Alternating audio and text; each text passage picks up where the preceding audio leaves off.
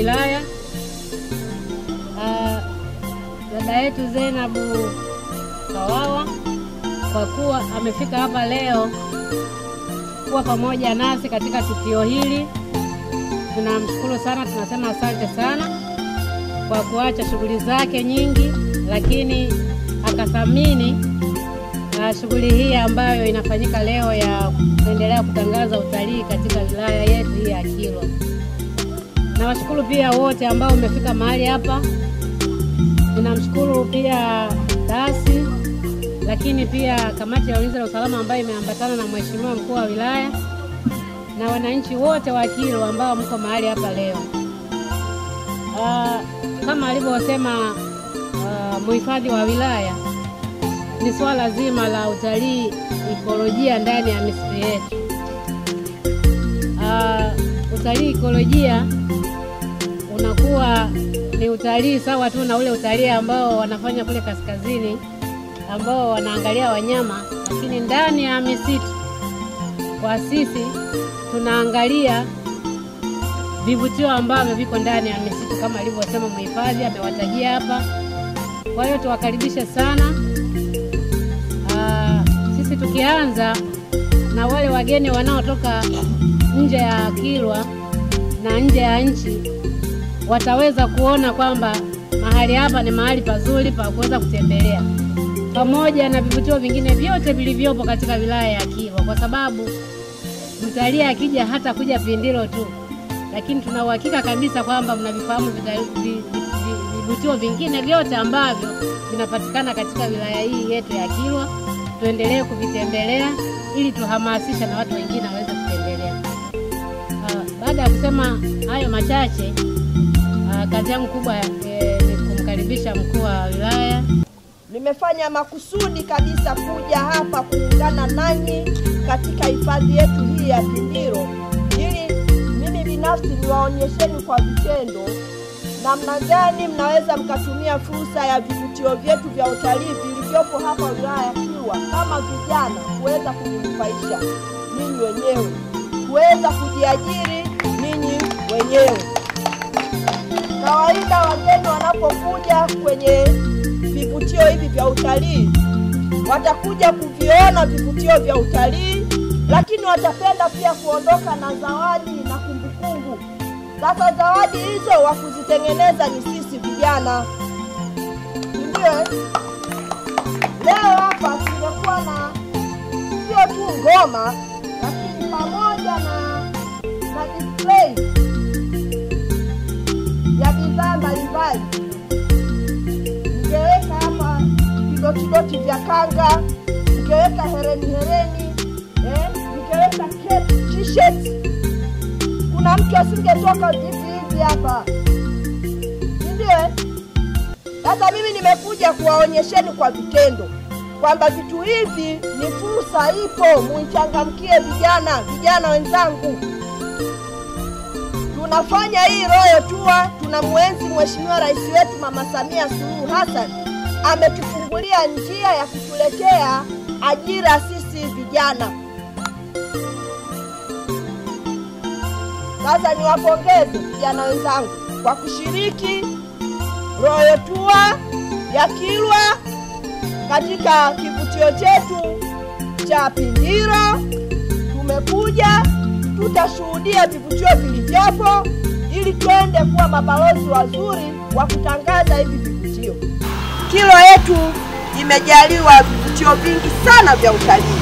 Nitumie fursa hii kuwakaribisha sana Watanzania wote kuja kufanya utalii wetu wa ndani, lakini pia kuwakaribisha wageni kutoka sehemu mbalimbali kuja kufanya utalii wa vivutio vilivyopo katika wilaya ya Kilwa.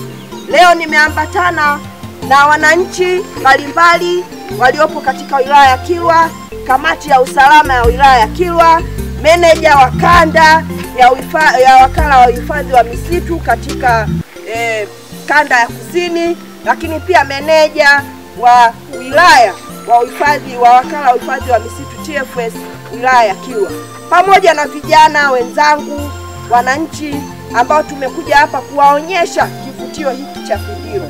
Fuatana nami mkuu wa wilaya katika kivutio cha utalii hapa Pindiro wilayani Kilwa.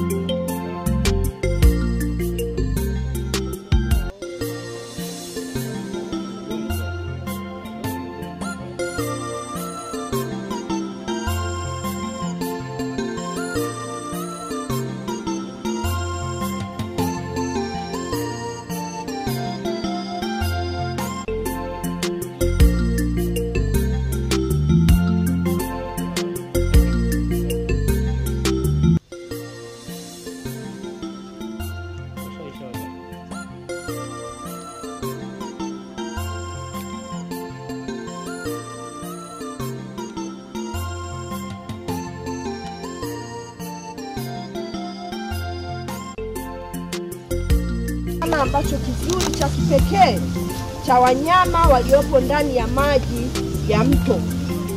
Wanyama hao si wengine ni mamba, lakini pia viboko. Viboko ambao hawapatikani mahala pengine, aina yake hii haipatikani mahala pengine, naweza kusema kwamba duniani, kwa sababu ya tabia yao. Wanapoona mgeni wamekuwa wakionyesha ishara ya kukaribisha mgeni, lakini pia wamekuwa na ishara ya kuonyesha mbwembwe na manjonjo mbalimbali, ili mradi kumvutia mtalii anayekwenda kuona vivutio hivi. Lakini pia hutoa ishara pale ambapo mgeni anapotaka kuondoka. Na viboko hawa wana rangi nyeupe, na hivyo wataalamu wanawaita albino. Viboko albino katika wilaya ya Kilwa, katika hifadhi hii ya Pindiro.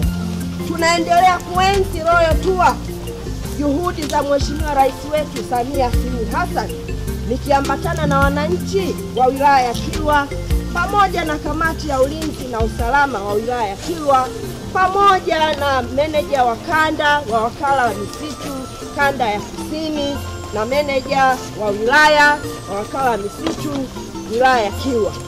Fuatana nami mkuu wa wilaya ya Kilwa Zainab Kawawa, twende tukaone vivutio hivi vya utalii katika eneo hili la Pindiro.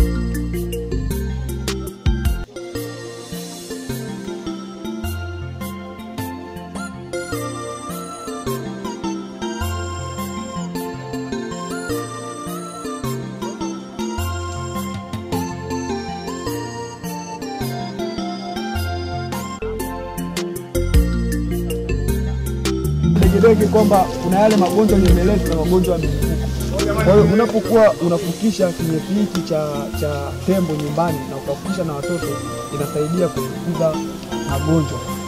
Hususan katika jamii za kifugaji, sisi huwa tunatumia kinyesi cha tembo katika kupunguza maradhi ya mifugo, kwa sababu tunaamini na tunaona inasaidia. Karibu sana Mheshimiwa Mkuu wa Wilaya.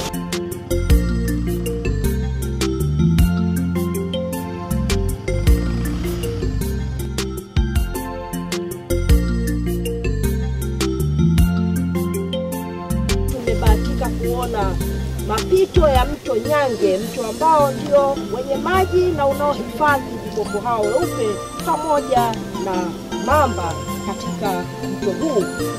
Hatimaye sasa tumeweza kufika hapa ambapo ndio sehemu ya kuingilia kuelekea kwenye mto Nyange ili tuweze kujionea viboko hawa.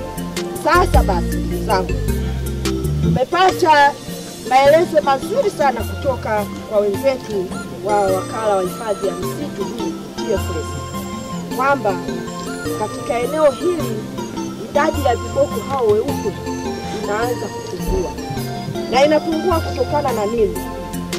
Aidha wanawindwa au pengine umri wao unakwenda sana, basi wanapoteza maisha. Kwa lugha nyingine wanasema wanaondoka kwa natural death. Tumegundua mafuvu hapa.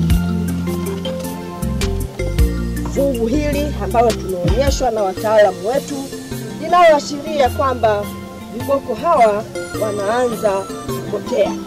Hii ni hatari kama tunu hii itapotea kutokana na kuwindwa. Kwa kweli jambo hili inabidi mimi na wewe Mtanzania tulitazame kwa pamoja kwa jicho la kipekee. Tunu hii haipaswi kupotea kwa kuwa ndio kivutio kikubwa na cha kipekee sana katika wilaya yetu ya Kilwa, lakini kwa nchi ya Tanzania na pengine kwa ulimwengu wote. Nitoe rai kwa wenzangu wa Tanzania, vijana wenzangu, tuendelee kutembelea kivutio hiki cha Pindiro. Kivutio hiki kina tija kubwa sana katika moja ya vivutio vya utalii katika nchi yetu. Endelea kufuatana nami nikupe uhondo wa Pindiro wa viboko weupe. Nimeambatana na vijana wenzangu. Vijana ye!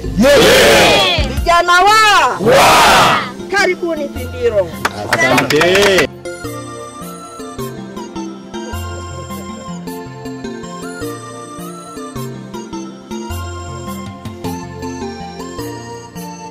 Lima kakupanda, ambapo kisha kapanda utatoa jasho kidogo, lakini utatengeneza memory ambayo inaweza ikaishi ndani yako pengine mpaka hii dunia itakapoisha, kwa sababu ni mazoezi mazuri, yanajenga afya, lakini pia badala ya ule mpano kuna sehemu ya viewpoint ambao ni muonekano mzuri sana na muonekano angavu wa hili eneo la mto Nyange utaliona kwa chini.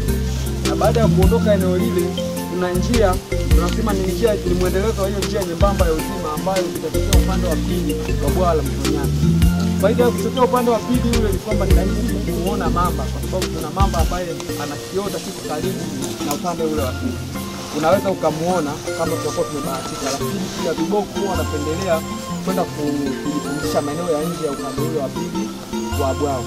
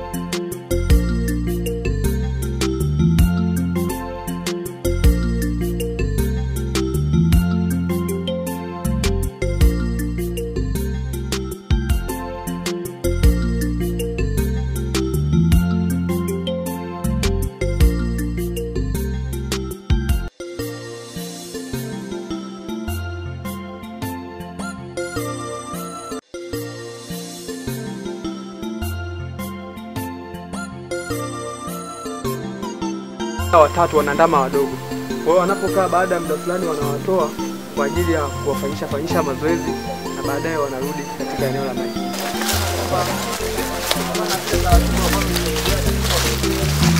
Kabla ya wageni kufika, watu wa mila kwa ndio wanatangulia. Kwa hiyo watu wakishatangulia hivi, kabla ya watu wa mila kutangulia, wale watu wa mila inakuwa hawatafuatana kwa sababu mpiganaji mwenzako nimekuja hapa mkuu wa wilaya ya Kilwa, niko na wananchi tumekuja kuwasalimia. Wapokeni wageni. Mzee Kimombo. Wapo wanatoka. Waite watoto wako watoke nje mwapokee wageni Mzee Kimombo. Nasikiliza. Lia kwa ishara utuonyeshe kwamba umetupokea. Aya.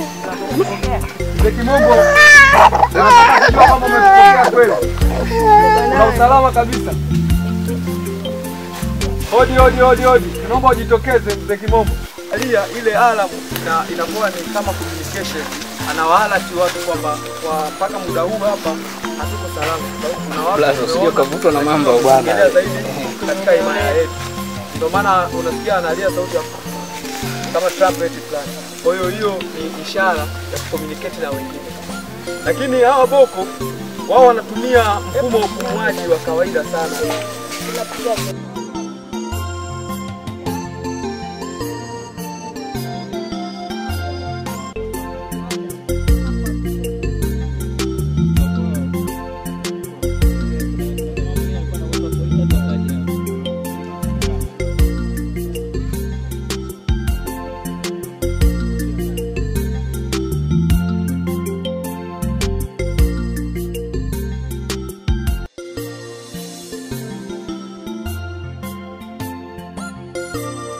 Hapa ndipo makazi maalum ya viboko weupe katika wilaya ya Kilwa kwenye hifadhi hii ya Pindiro ambayo makazi haya yanatokana na chemchem ya maji ya mto unaojulikana mto Nyange.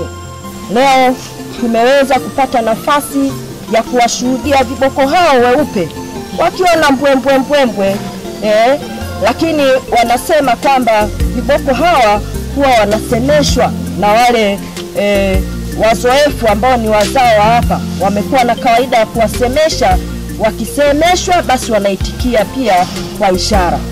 Hata hivyo tumebahatika kuwaona, japokuwa leo hatukuwapata wale wanaowasemesha, lakini tumeweza kuwaona, wametupokea, wana mbwembwe, wametuitikia, wamekuwa wakizama na kuibuka. Basi ilimradi tu kimekuwa kivutio kikubwa sana. Ninaendelea kuwakaribisha ndugu zangu mje kufanya utalii katika eneo hili la hifadhi ya Pindiro ili tuweze kuona kiburudisho cha hifadhi hii. Lakini eneo hili kutokana na mazingira yake mazuri ya misitu yaliyohifadhiwa vizuri, ni eneo salama sana kwa kuondoa ule msongo wa mawazo. Wakati mwingine tunakuwa tuna majukumu mengi, unahitaji kupumzisha akili, unahitaji kupumzisha ubongo. Mahala hapa pameandaliwa vizuri. Karibuni sana, tuendelee kufanya utalii katika wilaya ya Kilwa. Fuatana nami DC wa Kilwa, Zainabu Kawawa. Nimeambatana na wananchi wangu ninaowapenda sana, vijana ye. Habari ya leo bwana? Salama tu. Tunaomba basi ufanyie mambo yako hivi. Boko jina yake Nze Kimombo. Nze Kimombo alikuwa mgeni wa maeneo ya petu hapa. Nze Kimombo ametoka alikotokea huko, binadamu huyo akafika kwa binadamu wenzake. Baada ya kufika akapokelewa. Akipokelewa akabidi aanze kuishi na wenyeji wake. Hatimaye pale huyu mzee kumbe mtaalamu wa kuvua. Na kuvua kwake anaingia majini, anapiga mbizi. Akipiga mbizi kuonekana majini anapopiga mbizi mule, yeye kazi yake anakamata na mikono yake, anakamata samaki kwa tosha kuonekana nzigo mkubwa, anaibuka, anakwenda nyumbani kwake alikofikia.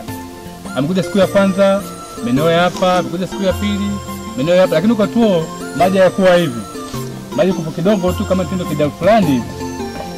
Basi hatimaye pale siku ya 4 huyu mzee huyu hapa baada ya kupiga mbizi basi akuibuka tena.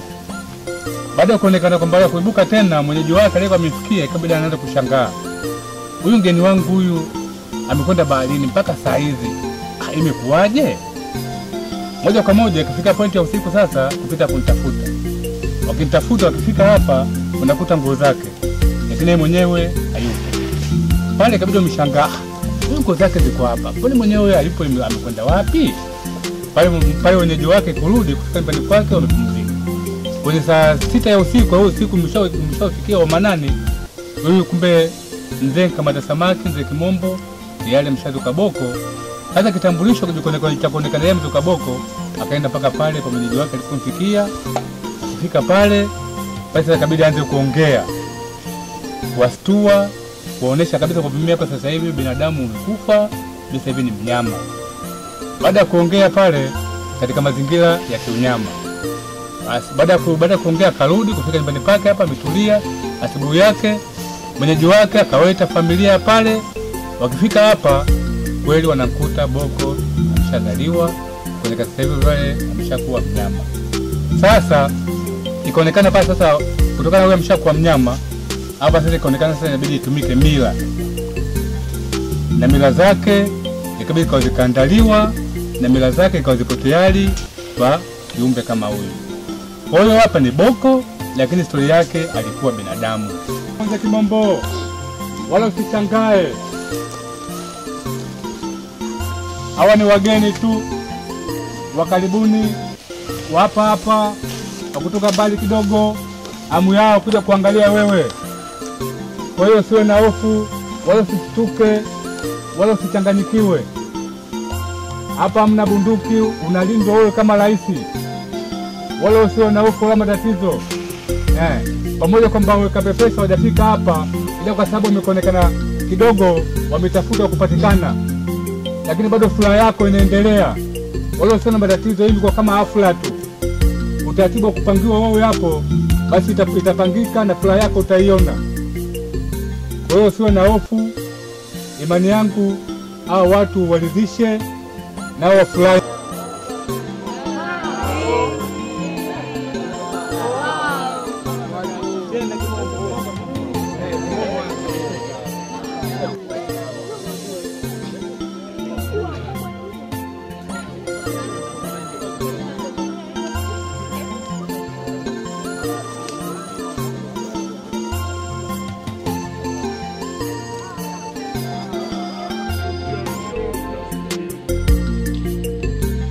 kwenye moto.